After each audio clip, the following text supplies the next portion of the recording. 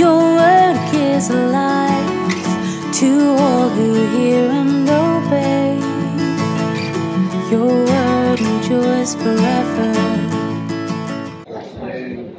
Right, today's passage is 1 Corinthians 7:17 to 24, which can be found on page 1149.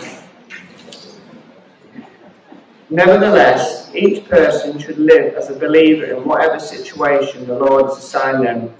Just as God has called them, this is the rule I lay down at all churches. Was a man already circumcised when he was called? He should not become uncircumcised. Was a man uncircumcised? Should not be circumcised. Circumcision is nothing, and uncircumcision is nothing. Keeping God's commands is what counts. Each person should remain in the situation they were in when God called them. Were you a slave when you were called? Don't let it trouble you, although if you can gain your freedom, do so. For the one who is a slave and called to faith in the Lord is the Lord's freed person. Similarly, the one who is free when God is called is Christ's slave. You were bought at a price. Do not become slaves of human beings. Brothers and sisters, each person, as responsible to God, should remain in the situation they were in when God called them. To keep that passage open, we're going to think about that together. Let me just lead us in a prayer once again. Heavenly Father, we do thank you for your word, which is living and active, which pierces to joint and marrow, and which does that in our lives. And we pray this morning that your word would do its work in our hearts, and that your Spirit would be taking that word and applying it to our minds and transforming our lives by it. Pray that these words might be a comfort and an encouragement, but also a challenge and possibly a rebuke for some. And we pray that in Jesus' name. Amen. If only I had. You ever said that? No, if only we had. Is that something you ever thought? If only I had, or what have I done? What have we done? If only you look at the circumstances of your life and you wonder, how did I end up here? And so you look back, if only I had moved to when I had the opportunity. If only I hadn't moved to when we had the opportunity. If only I had friends, or if only I had those types of friends. If only I'd worked harder at school. If only I hadn't got ill. If only. We can have those thoughts, can't we? And sometimes those thoughts, they don't really matter, do they? They're kind of little concern. So if only I hadn't played with my toys when I was a child and kept them in a box, I could have sold them for loads of money now. It doesn't really make any difference, does it? They don't really affect your life. You don't really think about those things lots. But sometimes those if-onlys, it really do affect how you think about life and how you actually live life. The if-onlys can stop you living the Christian life. They can put your life on hold. It causes you to stop serving in the way in which you might be able to serve. Or you might be thinking, well, if only that particular thing happens, then I will be able to serve. So you look forward and think, if only that happens, then I'll begin to serve. Then I'll be able to live the Christian life. Then I'll be a real and good Christian. And if I had a different job, if only I had a different job, I would be able to do so much more at church. If only I had a different marriage situation, I would be able to serve much better. If only. You might fill the blank for yourself. If only, fill the blank, then I'd be able to be a better Christian. If only. And that's the kind of thing I think this passage is going to help us with, those if-only thoughts, particularly as they relate to how we live the Christian life and how we think about our status as a Christian. These verses that we're looking at this morning, they come right in the middle of chapter 7 of 1 Corinthians, which, as I thought about saying that this week, I thought, well, that's a pretty obvious thing to say, that these verses are right in the middle. But you remember, we've been looking at chapters 5 to 7 of 1 Corinthians over these weeks, and they've all been about fleeing sexual immorality, so getting rid of sexual immorality, and glorifying God or honouring God with our bodies. And chapter 7 is particularly about how to honour God with your body, how we can live a life to glorify God. And chapter 7 has been particularly thinking about how we do that in the realm of sexuality, about marriage and about singleness. So the first half that we've looked at has talked a lot about marriage, and what we'll look at next week when Adam preaches focuses mainly on singleness. Then right in the middle you've got this little section, which when you first look at it you think, well, Paul is just making a big digression. He's talking about something completely different. It's a digression in the flow of the argument. Paul introduces the topics of circumcision and the topic of slavery. And some people think that Paul is just making a digression here, and yet these verses right at the heart of this chapter are actually, I think, the key to understanding the whole of the chapter. They are very relevant to the topic of marriage and singleness. They're obviously relevant to the topic of circumcision and slavery. But what Paul does in these verses, he introduces a principle which will help us think about our Christian life, about how we live it out, about how we think about our relationship to God. And he uses circumcision and slavery as worked examples of that principle. Principle which applies to marriage and singleness, but will apply to every situation of life. And you can see the principle. It comes 3 times in these short verses. So verse 17. Nevertheless, each person should live as a believer in whatever situation the Lord has assigned to them, just as the Lord called them. Or verse 20. Each person should remain in the situation they were in when God called them. Or verse 24. Brothers and sisters, each person as responsible to God should remain in the situation they were in when God called them. The point is this: to live for Jesus, to be a good Christian, if you like, you don't need to be anywhere else other than you are right now. Your circumstance of life right now is where you are able to live for Jesus. And so the first point this morning is that live where you are. Now I think this is such an important thing to say, and it seems such an obvious thing to say as well in many ways.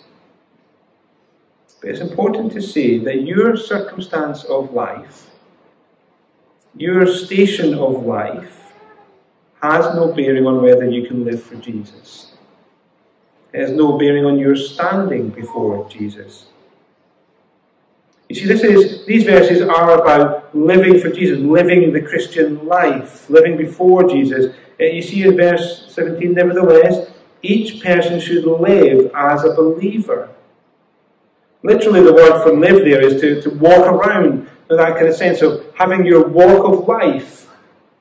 You can live your Christian life in whatever circumstance of life you are in right now. Now, when you became a Christian, it wasn't because you met a particular standard, whether that was a moral standard or a social standard or a racial standard. You were called to be a Christian where you were. The state you were in didn't matter. You see, that's what Paul is saying here. Nevertheless, each person should live as a believer in whatever situation the Lord assigned them, just as God has called them. Same in verse 20. Each person should remain in the situation they were in when God called them. Same in verse 24. So maybe when you became a Christian, you were poor and had no money. But you were called to live as a Christian, as a poor person. And you can live as a Christian in that state. You might have been called a Christian, you thought, well, I had no status in life. You were called as a Christian and can live as a Christian in that state. You might be rich and with a busy job when you became a Christian. You can live as a Christian in that state.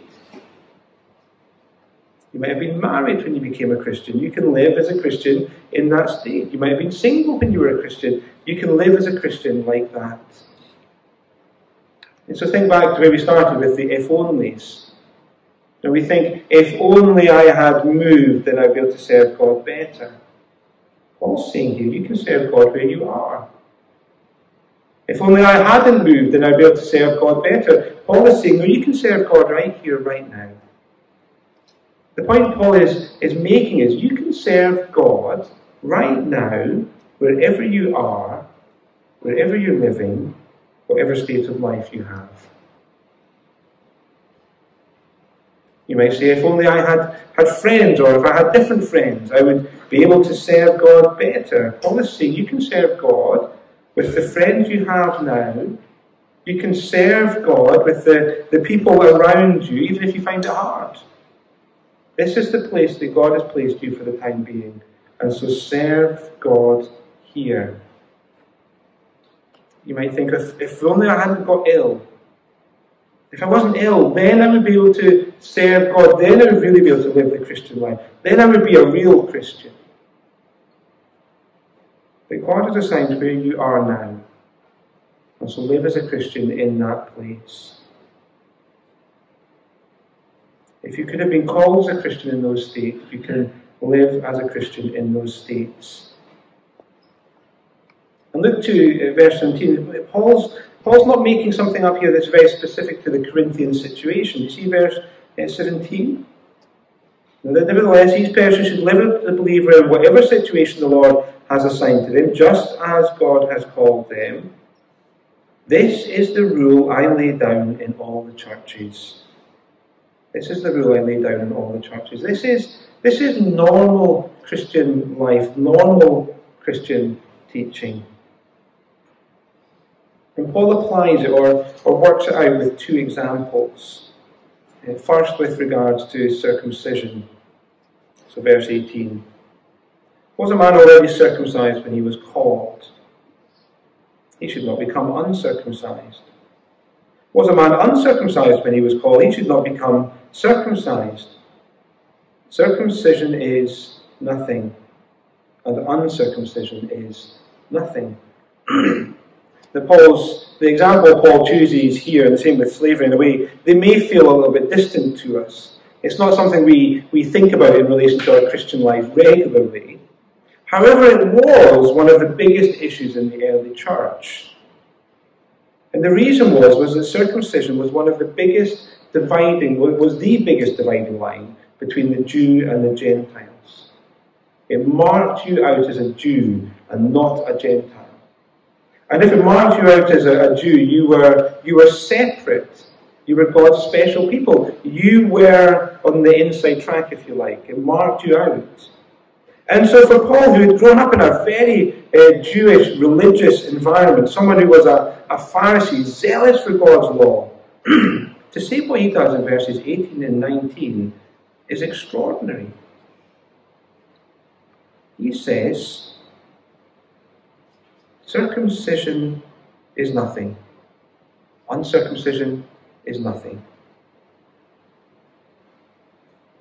That marker which marked you out as God's man was nothing. It had no bearing or effect on how you could live the Christian life now. Paul says that category distinction is meaningless. So the person who's become a Christian and is uncircumcised, it doesn't matter. You can serve God in that situation. Serve God in the situation you find yourself right now. Do you see, in just a very few words, Paul radically demolishes a fundamental category distinction. I don't think we've really got anything which quite equates to that circumcision, uncircumcision divide in our lives. There's no real racial or religious marker which marks you out in that way as a better or a worse Christian.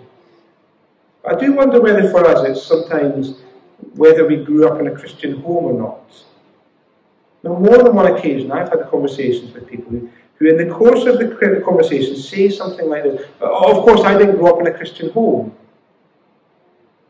What they mean is, I think, I'll never be able to serve God like someone who did grow up in a Christian home. Or they imply that they are missing something as a Christian. It's easy to do something, isn't it? We're missing something as a Christian. Some marker. But you know, that's just codswallop. I was trying to think of a word to use to say how bad that was. And the best one I could come up with is codswallop, which is a great word, isn't it? It's codswallop to think that some kind of external marker will make you a better or worse Christian. You can live as a Christian right now, wherever you are, whether you've got tattoos on your nail and your knuckles or not. You can live as a Christian right now. Your status before God, your ability to live as a Christian, has nothing to do with your family descent or your religious markers. It's got all to do with what God has done for you and living for Him now. It's about, as Paul says in verse 19, keeping God's commands. Keeping God's commands is what counts. Living with God as your King, your ultimate authority, following His commands for life and seeking to live out the life that He has shown us in His Word. And that's a long-term process. We get to know God more and more over time. And He will change us and transform us over time. But you can start right now. And you can live it out right now.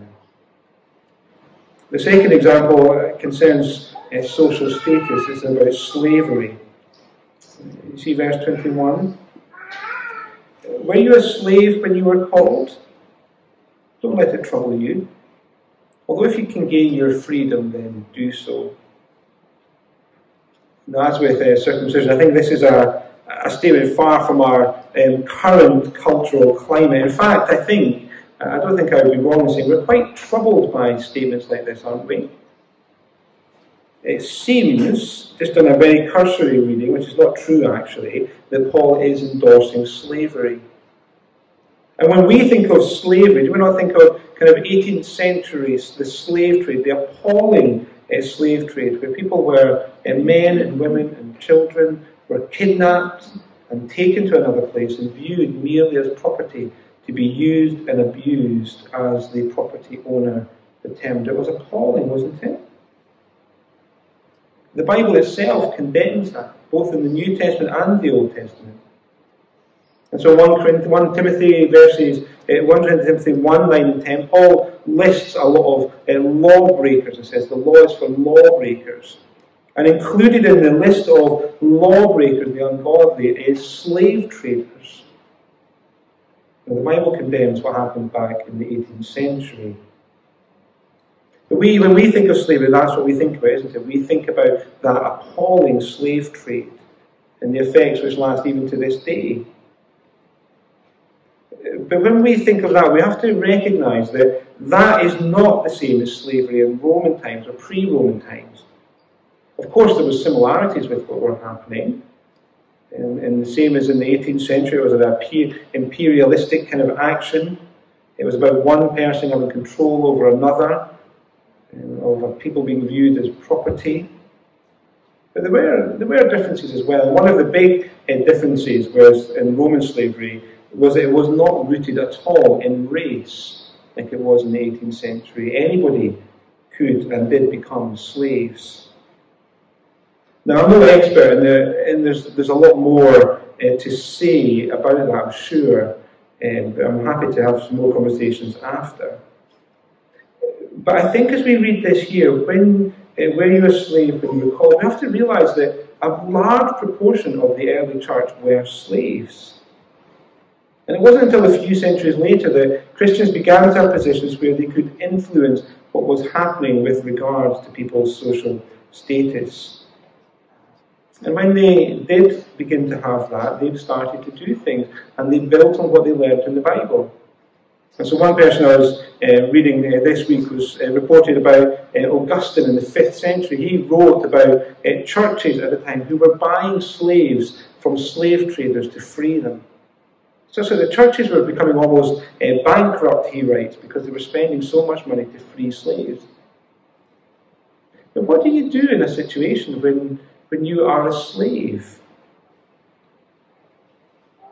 When you're in a society that slavery is accepted and you are considered the lowest of the low, in a place that no one wants to be, considered by many people to be less of a person. What does Paul say? Verse 21. Don't let it trouble you. Don't let it bother you. Now, he's not saying that in the sense of saying, slavery is good, so don't let it worry you. No, he says, if you can get your freedom, do so. He knows it's not a good thing.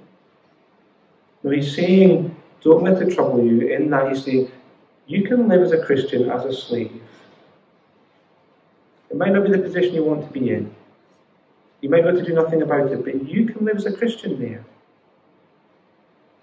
You are valued by your Heavenly Father. And so a slave shouldn't worry about their status of life, but should get on with serving and living as a Christian in that sphere. That's quite a remarkable thing to say, isn't it? But Paul does go on to say that if you're able to change, then do so. So don't let it trouble you. If you can gain your freedom, do so. It's a command, do so. There's no absolute prohibition here in changing your state. If you can gain freedom, do so. I'll say more about that in a moment. But can you see that becoming a Christian radically alters your perspective, even for a slave? Look at what Paul says in verse 22. For the one who was a slave when called to faith in the Lord is the Lord's freed person. Similarly, the one who was free when called is Christ's slave. Now, in a way, Paul is getting us here to think about ourselves, about our lives. And you might think about yourself in different ways depending on where you are as a Christian. Now, if you were a slave when you were called, the amazing truth, can you imagine what this must have been like for a slave to hear? You are free, the Lord's freed person. You're owned in this life. But what an amazing joy to know that the creator of the whole universe, the king of the world, the one who's in control of all things, he thinks you are his freed person. Your life now might be slavery, but the trajectory of life would be freedom in all its fullness. Of course, you could probably apply it as well to our lives, where we were all slaves to sin, and Jesus frees us. But for somebody who's in slavery, to be told that the king of the universe, the emperor of all, considers you his freed person of great value, that's a great comfort and encouragement, isn't it? It gives you help to think, I can live my life, even with all the restrictions that this situation has brought on me, because I am valuable to the God of the universe. But you see, he goes on, the one who is free, the one who has resources, the one who, I guess in our world, who's rich when they became a Christian, well, Paul says you need to think of yourselves as Christ's slave. You are owned by the king of the universe. You might have thought before you became a Christian that you were in charge of your life. That you were the master of your own destiny. You were the captain of your ship, determining where it was going to go. And you come to realize that Jesus is the king. He's the ruler over all things, and he died to save you from your sin. And as you submit to him and receive his forgiveness, you become a slave. And it's the best thing that can happen, because Jesus is ever kind, ever gracious, ever generous. And to be his slave is a joy. You see how Jesus radically changes how we view our worth before God and our usefulness to his kingdom. You are radically free, but radically owned.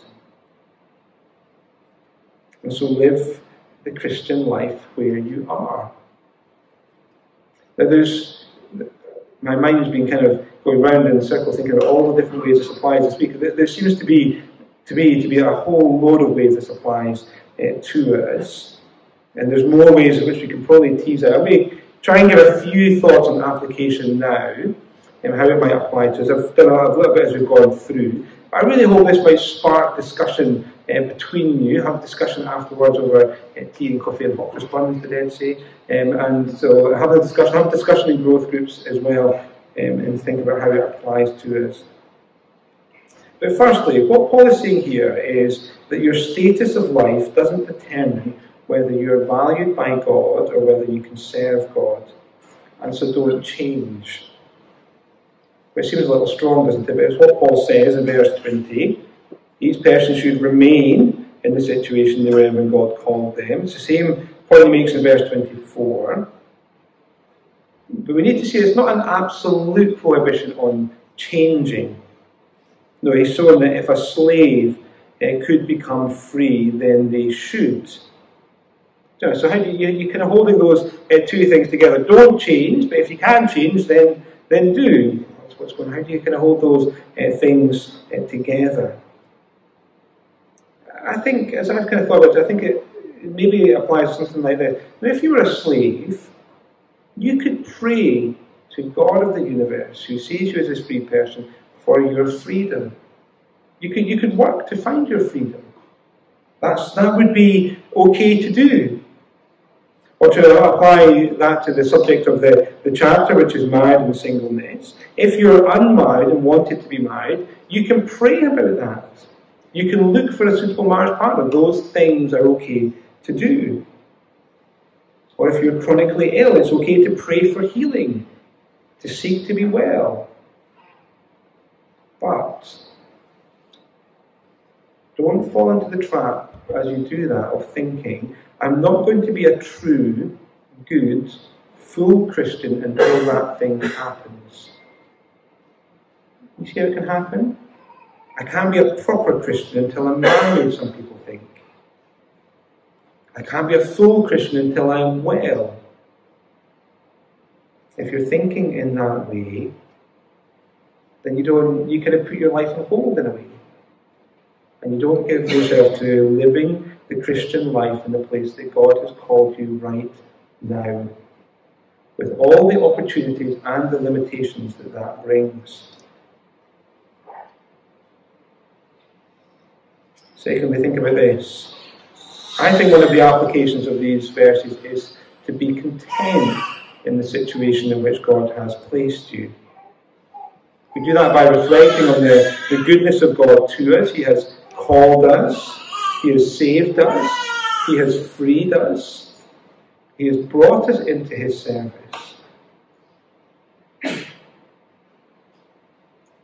And so we are content in the situation in which we are. And so come back to the example we were thinking before. You're praying for your freedom as a slave. You're working for your freedom as a slave. You're praying for a marriage partner. You're praying about your illness. You're praying and working for some other things that maybe you're discontent with in your life. It's okay to pray for those things, but how much of your life are you giving to it? So does that thing occupy 80% of your prayer life?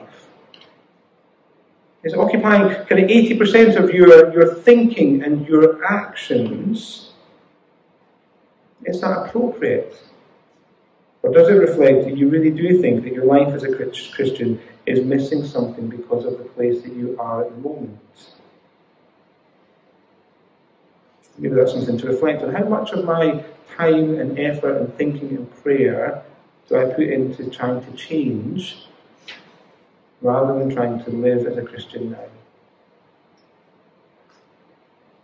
Thirdly, the situation that God has called you at this time might limit what you can do in various situations. Now these verses, they don't offer us a rule to live by. I was chatting to somebody the other night and I was saying that we love rules, don't we? I quite like being told, don't do this and do this. And it's very obvious what the don't do is and what the do is. But often the Christian life is just not like that, is it? And these verses are not like that. We are all different. God has called us to different places. And so we live our Christian life in those places, but there will be differences. Now, I think of one of my friends, Nigel. I was in church with Nigel for a number of years. I wished for a long time I was like Nigel. He just seemed to have a boundless and endless energy and capacity to do whatever he wanted in whatever way he wanted. He just seemed to do everything, and he did loads and loads and loads. He served God in so many different ways with a great capacity to do that. And you know, it's tempting when I was wanting to be like Nigel to think That's what a good Christian is like. That's what real Christian service is like, having boundless energy and capacity to take on all those projects, to be able to do everything all the time and never stop. And that's what being a true Christian is like. But it's not. It was for Nigel in the place that God had called him. But it's not true for everyone. And so this passage should provide comfort and an acceptance and a contentment with the place that God has called us. Again, there's no rules, because on the one hand, this passage is a challenge to us. Live the Christian life now in the place where you are. Don't put serving Christ on hold. It might be that you look back and think, if only I hadn't done, I would be serving God so much better now. Or you're looking forward and thinking, if only I had that, then I'd be able to serve God better now. And the result is you don't fully live the Christian life now. It's a challenge for you to look at your life and think, am I serving Christ now with all that I have? Or are you looking back and thinking, oh, that mistake, it's stopped me serving now? And you're looking forward and saying, well, I'll serve when that happens. And you're waiting to finish school. Because when you finish school and go to university, then you can serve God. I'm waiting to finish exams because the exams are stressful and they're important, and I'll serve God when I'm finished. I'm waiting to get the promotion and I'm working hard. And when I get the promotion, then life will be a bit easier. I'm waiting till the children leave home. I'm waiting till I feel better. I'm waiting till I can get better control of my life. I'm waiting. You see, it's easy, isn't it, to do that and not live the Christian life that God has given you now. So take some time to think, am I living the Christian life that God has called me to in the place where I am? Live it now. Take seriously the life which God has given you now and live it out in the way that you're called to do. But on the other hand, there should be real comfort for us here this morning as well. Because it might be that you are limited in various ways. But that doesn't mean that you're not living the Christian life well. You might not be like my friend Nigel, who just seemed to go and go and go and go and go. And you can't do that. That's okay. Live the Christian life now with the limitations God has placed on you before Him. Now that He's not thinking that you should be doing everything. No, He accepts you, He welcomes you, He's called you, and you can live the Christian life in that situation. Remember, the God of the universe sent His Son to die for you. And so you live now knowing that your future is secure. He has done everything to save you, to make you His child. And as we live that life, it's not about earning His favour, but to delight in the call He's given to us at this particular time. And as I say, there's loads more I think that I could and maybe probably should have said, but hopefully there can be lots of discussion that you can have amongst each other as well, and think about how that might apply to you. Your word gives life to all who hear and obey. Your word endures forever.